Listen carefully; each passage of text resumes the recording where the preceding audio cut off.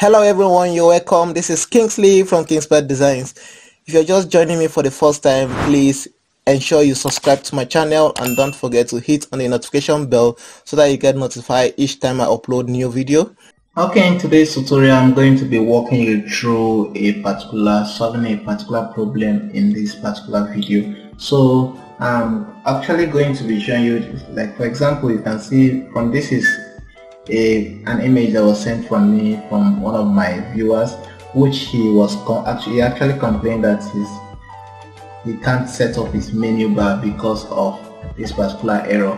So now I'm going to be showing you how to insert your menu bar without even coming to this site to edit your menu bar. Or the only thing you will be needing is to first of all ensure you insert your logo in your website, on your website, and publish it. Then the next thing you are going to be needing also is for you to ensure that you have already created your menus and inserted them. So now if in case you actually, this is how your menu is supposed to look like. If you have created the menu, it's supposed to look like something like this. Your own might be different, but just this is where the dashboard, once you click on menu, is going to take you here. You have, in case you want to actually know how to create these menus, you can actually check on the description box below. I'm going to drop the link, the video that will show you how to create this particular menu. So now I'm going to be going straight to what I want to be showing you today, how to create your menu bar without even coming to the customize section. So now how am I going to do this? If you have your Elementor installed already, you can see you have templates here. Then let's just try something. Once you click on Team Builder, you can see it actually requests you to get a pro version of the Elementor. If you have a pro version of Elementor, this app is actually going to work out for you very fine. Because if I should come to add new now, let's say for example, if I should click on add new, I won't be able to add any. You can see only have page and section. I can actually add the header to it. So now am I going to fix this particular problem? Let me show you what to do. You have to either get the pro version of the Elementor Pro. You have to ensure you go and get the pro version. You can actually just click on it and it will take you to their page. I'm not here to actually promote anybody but you, in case I believe you might already start enjoying the use of Elementor, so you can actually go and get the pro version. But in case for the sake of my tutorial, I have a cracked version I'll be showing you how to work with, because I just want to show you can actually go and buy the thing yourself. So but in case you need the link to where to get the cracked version, the null version, you can actually check in the description box below. I actually drop a link there where you can get it up. But if you've succeeded in downloading the Elementor Pro from the link I drop in the comment box below, you can actually, let me go to where I have you can see I have mine downloaded here. This is how it's going to look. It's going to come as a zip file. So what you need to do is to unzip it. You have to ensure you extract it. I've already extracted mine. This is how it's going to be. So now just click on it. Once you click on it, it's going to open up like this. This is how you are going to see it. What you're going to do now is to click on this. You can see this is how everything is supposed to look like. So ensure you just click on this and this. I'm going to select the both of them and just copy it. I'm going to copy it, then go to where you have your website. Now I'm going to navigate to where I have my own website. I save my website here. Then we have this. Now I'm going to come to content, then plugins. Then if you on the plugins, now you can see I already have my Elementor here. So what I'm going to do, I'm going to delete this particular one. I'm going to delete it.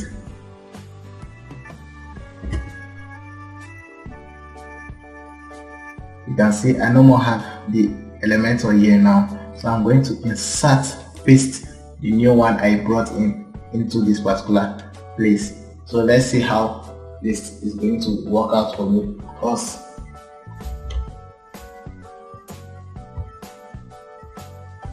Okay, once you just have to wait for it to finish copying, you can see mine is almost done. So that's mine is actually done. So I'm going to go back to where I have my website and go to plugins, install plugins. You can see that when I click open that install plugins, it's going to come up with my plugins area. You can see I have my Elementor, which is still telling me I should go pro. It's telling me I should go pro. So I have the code Elementor Pro. What I'm going to do is just click on activate. Once I click on activate, it's going to activate this particular plugin. You can see you can see as it's already activated, and you can see that the pro is no more on this Elementor. It's not longer telling me to go pro. So at this stage now, our Elementor is actually, you can actually use the pro features from this for free. So now I'm going to now go to where I have my template again and come to where we have theme builder. Just click on it. Now it takes me here. You can now see that I now have more features to actually work with. So now I'm going to go to where we have header. Since we want to create a menu, it's going to be our header. So I'm going to add a new header for the first time. Then it's going to be a header. Then you can give it a name. Let me say mine is main header, sorry. Then click on create template. Once you click on create template, it's going to take you straight to where you have your Elementor. It's going to open up Elementor for you to actually edit your menu the way you want it to look like. You can see it's actually opening my Elementor. Let's just wait for it. Okay, in case if you open your, if this is finished opening, this is how it's going to look like. Now my internet is actually on. You can see I have my internet connected already, but you can still do this even without internet connection. That's the truth. But the only thing, by the time you open it, it's not going to actually open up this like this for you. But if you want to get it the way I have, do it like this. Your internet has to be on, but you can actually leave it off. As I said, it will still install for you. So now let me see, if I want, I can actually pick a already made template here and just make use of it straight away. Like for example, you can, let me say I can decide to use this and just click on it and click on insert. It's going to actually insert that particular menu for me. Then I start working on it and design, change the colors to the way I want it to look like. You can see it already grabbed my menu and inserted it for me, but really this is not actually what I want. So I want to show you how to do it yourself. So I'm going to remove it and show you everything from scratch. So I'm now going to, what I'm going to do now is I'm going to bring in, remember I deleted the one I brought in. Now I'm going to bring in this inner section into this particular area. So I have the inner section here. So I'll now have, I'm going to do something. Let me just give this place, stretch it so that it's going to fill the whole side. Then I'm going to give it a color. Let me say I'm going to give it something like a deep shade of blue. Let me say this is the color I'm giving it. I'm just using this for testing sake. So this is how it's going to be. So I'm going to make use of this. So now let me now bring in others. I'm going to bring in my site logo to this side. Then once I bring in my site logo, this is the logo. So I'm going to rescale it, adjust it from this side. I'm adjusting it. Remember it was from the main. I adjusted it so that it fits well. So I'm going to click here again and bring in my navigation menu. I'm going to bring in navigation menu up to this side.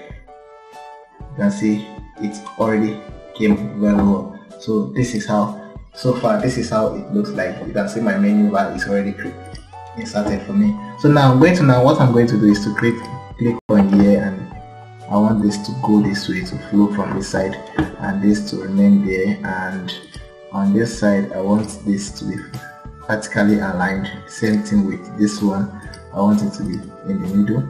Then what I want to do again is to insert color to this. I can click here come to this particular place. Now let me show you something.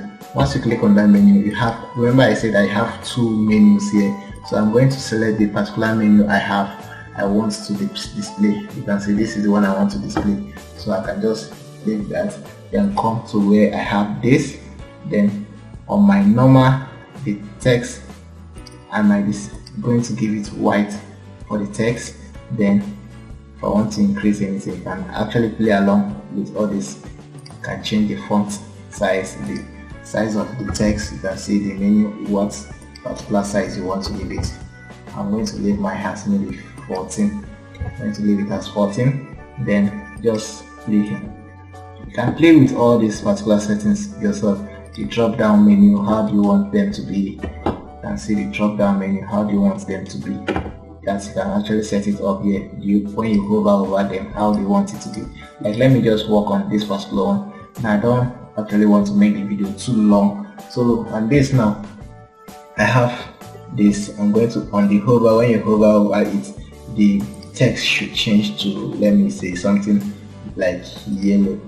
Let me just make it for it. Now I'm just going to use this yellow. You can see when I hover over it, it changes to yellow. That is how I want it. Then when it's active, anyone that is active is going to, which color should I want? Do I want it to be? So you can actually choose your color, but for now I'm going to just leave the way it is. So I'm going to, after finishing all this particular side, you can click on this particular text. Click on this section to edit this particular whole section. Then come to where you have layout. Then come to where you have line height. That's, you will now see fit to. Then we are going to be making use of minimum height. When you click on minimum height, it's going to, then you can fix in your height, default height as you want it. Maybe 17. I'm going to make use of 80 as my default.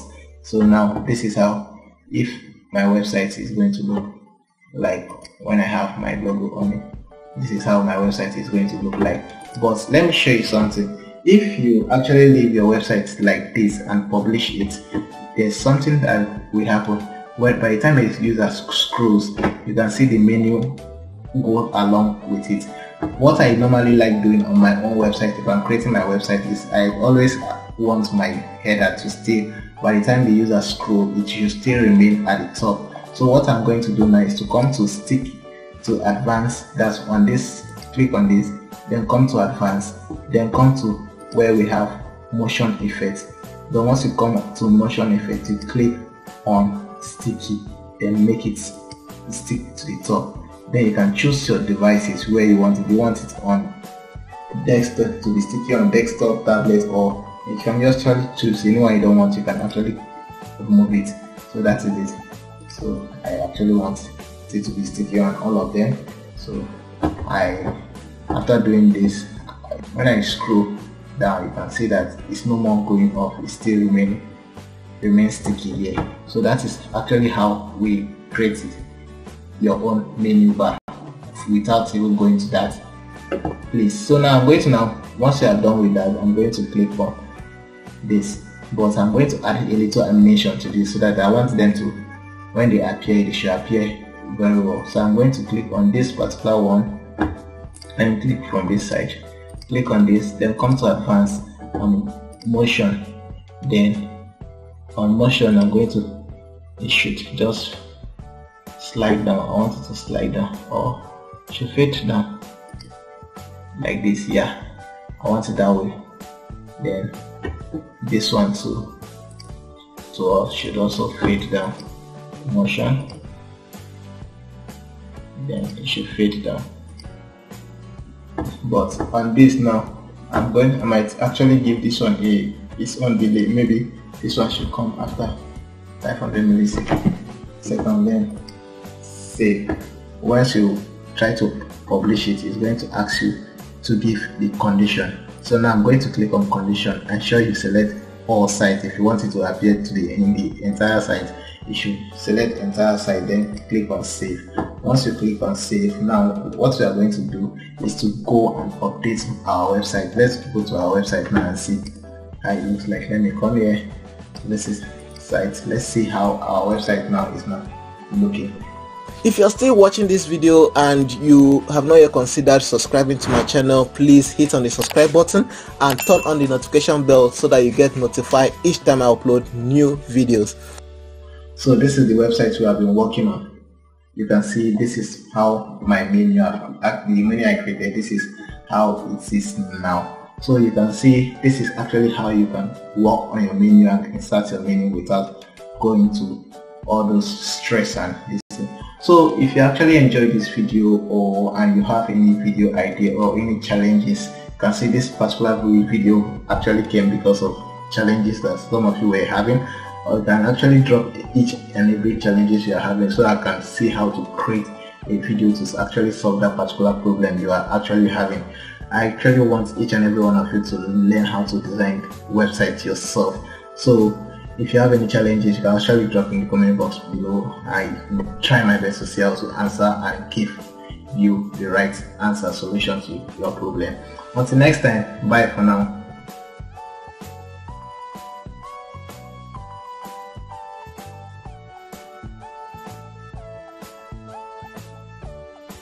Give